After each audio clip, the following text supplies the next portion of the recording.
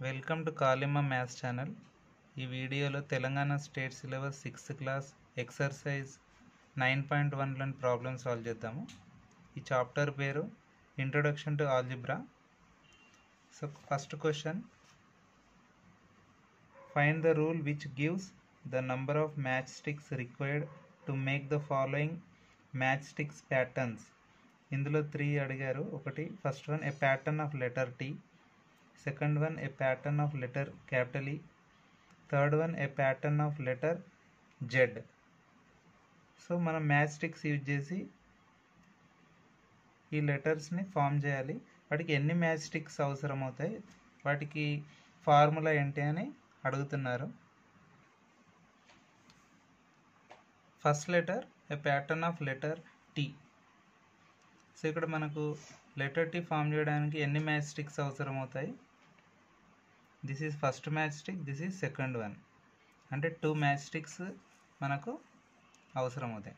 So formula వచ్చేసి ఇక్కడ 2 into N. N equal to hear 1. So 2 1 జా 2. కాబట్టి మనకు 2 మ్యాచ్ స్టిక్స్ అవసరం పడతాయి. Next second one, A pattern of letter ఈ. ఇక్కడ మనం ఈ రాయాలంటే this is first match stick, this is second one, ఇది థర్డ్ వన్, ఇది ఫోర్త్ వన్. అంటే మనకు 4 మ్యాచ్ స్టిక్స్ అవసరం పడతాయి. సో కాబట్టి ఇక్కడ ఫార్ములా వచ్చేసి 4 into 1, that is 4 into N, 4 match sticks. Next third one, A pattern of letter Z. So ఇక్కడ జెడ్కి 1 2 అండ్ 3. ఓకే, కాబట్టి 3 ఇంటూ ఎన్, 3 1 జా 3. కాబట్టి ఇక్కడ 3 మ్యాచ్ స్టిక్స్ అవసరం అవుతాయి. Second question, make a rule between the number of blades required and the number of fans, say n, in a hall. ఇక్కడ figure కూడా ఇచ్చారు. అంటే number of fans and number of blades per ఫ్యాన్కి కావాల్సిన rule ఏంటి అడుగుతున్నారు. So జనరల్గా మనం ఒక ఫ్యాన్ తీసుకుంటే 3 బ్లేడ్స్ ఉంటాయి. కాబట్టి 1 ఫ్యాన్ హ్యాస్ 3 బ్లేడ్స్. కాబట్టి ఇక్కడ మనకు రిక్వైర్డ్ ప్యాటర్న్ వచ్చేసి 3 into N. So N equals to hear 1. So each fan consist 3 blades. ఈ విధంగా ట్రేడ్ చేయొచ్చు.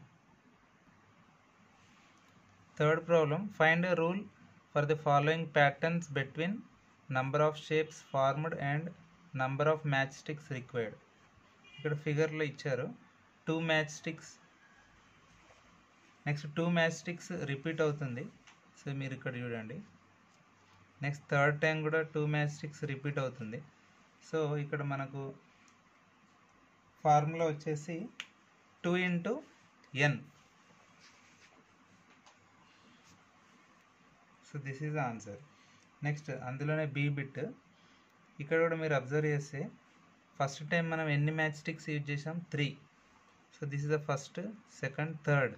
సో ఈ విధంగా 3 మ్యాచ్ స్టిక్స్ రిపీట్ అవుతున్నాయి. ఇక్కడ నెక్స్ట్ చూడండి 3 + 3, సో 6 మ్యాచ్ స్టిక్స్. నెక్స్ట్ మనకి ఇక్కడ 9 మ్యాచ్ స్టిక్స్, 3 + 3 + 3. సో టోటల్ మనకు 9 మ్యాచ్ స్టిక్స్. సో ఇక్కడ మనకు ఈ షేప్స్ ఫామ్ కావడానికి మనకు నెంబర్ ఆఫ్ మ్యాచ్ స్టిక్స్ ఎన్ని కావాలి? 3. So that means 3 into N is the answer. Fourth problem, the cost of 1 pen is ₹7. Then what is the rule for the cost of n pens అని అడుగుతున్నారు. So answer is 7 into N. So 7 into N is the answer. Next problem, fifth one, the cost of 1 bag is ₹90. What is the rule for the cost of m bags? అంటే m బ్యాగ్స్కి ఎన్ని rupees అవుతుందని అడుగుతున్నారు. So that is 90 into M. So this is the answer. Next coming to sixth one, the rule for purchase of books is that the cost of Q books is ₹23 queue. Then find the price of 1 book. ఇక్కడ 23 books purchase చేయడానికి మనకి ఎన్ని rupees కావాలి? 20 rupees 23 into queue. అప్పుడు 1 బుక్కి ఎంత cost అవుతుందని అడుగుతున్నారు. So ఇక్కడ మనం ఏం చేయాలంటే 23 into queue divided by queue. So Q cancel అవుతుంది. So 23 rupees required to purchase 1 book. 7th problem. John says that he has 2 books less than Gayatri. Write the relationship using letter X. అంటే John ఏమని చెప్పారంటే అతని దగ్గర గాయత్రి అనే అమ్మాయి దగ్గర ఉన్న బుక్స్ కంటే 2 తక్కువగా ఉన్నాయని చెప్పాడు. సో దీన్ని మనం ఈక్వేషన్ రూపంలో రాయాలంటే ఈ విధంగా రాయచ్చు. x-2 is the answer. Next, coming to 8th problem. Rekha has 3 books, more than twice the books with Suresh. Write the relationship using letter Y. అంటే రేఖ అనే అమ్మాయి దగ్గర 3 books more than twice the books with Suresh. అంటే సురేష్ దగ్గర అయితే ఎన్నైతే books ఉన్నాయో దాన్ని డబుల్ చేయాలి. డబుల్ చేశాక కూడా ఇంకొక 3 బుక్స్ ఎక్స్ట్రా రేఖ దగ్గర ఉన్నాయి కాబట్టి దీన్ని ఈక్వేషన్ రూపంలో రిప్రజెంట్ చేయమని చెప్పారు. So answer is 3 plus 2 times that of why. So double plus 3. So 3 plus 2y లేకపోతే 2y ప్లస్ 3 అని రాయొచ్చు. Next coming to 9th problem. A teacher distributes 6 pencils per student. Can you find how many pencils are needed for the given number of students? Use Z for the number of students. So 6 pencils per student లాగా distribute అవుతాయి, దాన్ని మనం represent చేయాలి.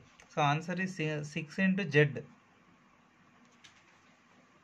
Next coming to next problem 10th problem. ఇక్కడ మనకు ఒక table ఇచ్చారు. Complete each table to generate the given functional relationship.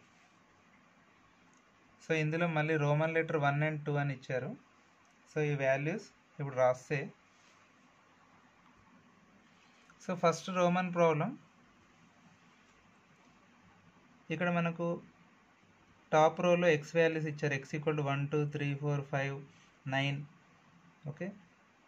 Next కింది రోలో 3 into x + 2. అంటే ఇక్కడ ఎవ్రీ టైం x ప్లేస్లో ఆ గివెన్ నెంబర్ని సబ్స్టిట్యూట్ చేసి ఆ answer రాయాలన్నమాట. For example first answer 3 into 1 అంటే x = 1 మనం సబ్స్టిట్యూట్ చేస్తే 3 1 = 3 + 2 3 + 2 5.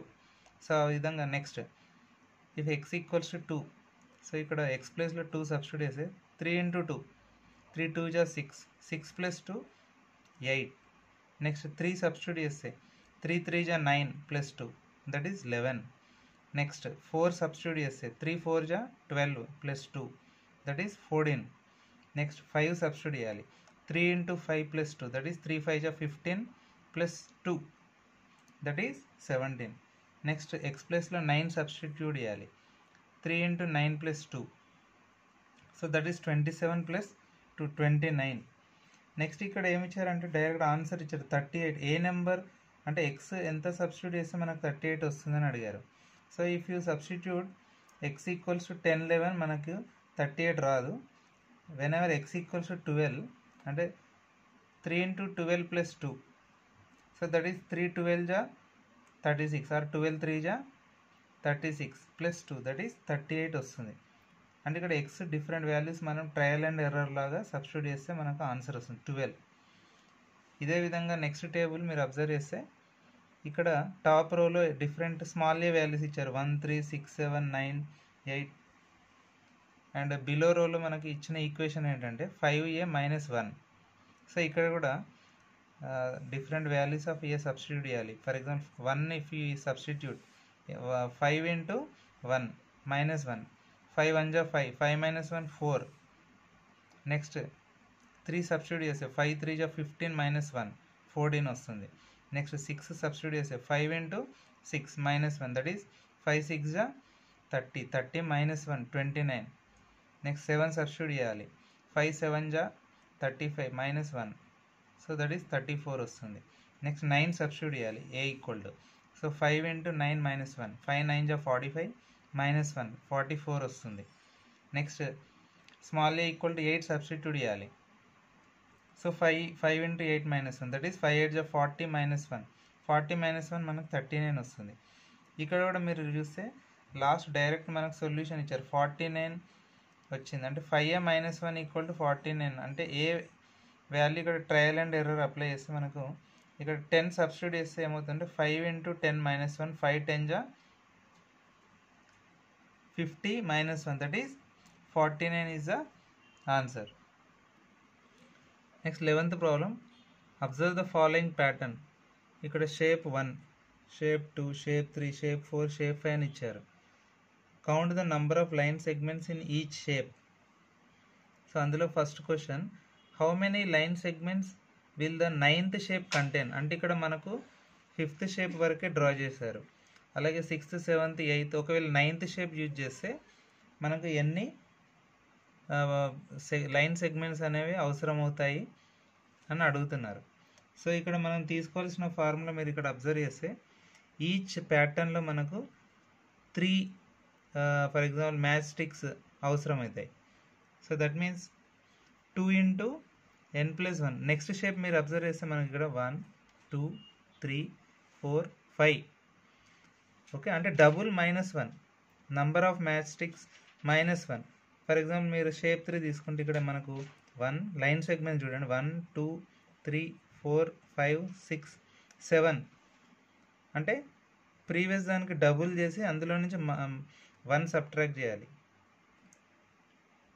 1 యాడ్ చేస్తే అప్పుడు మనకు ప్యాటర్న్ యొక్క ఫార్ములా వస్తుంది. కాబట్టి first answer is 2 into n+1. So ఇక్కడ మనకు 9th షేప్ అడిగాడు కాబట్టి n ప్లేస్లో మనం 9 తీసుకోవాలి. సో 2 9 18. సో 18+1 మనకు 19 వస్తుంది. 19 is answer. Next second one, right the rule for the above pattern. So already మనం పైన రాసాం 2n+1. This is the answer. Thank you for watching this video. Please subscribe and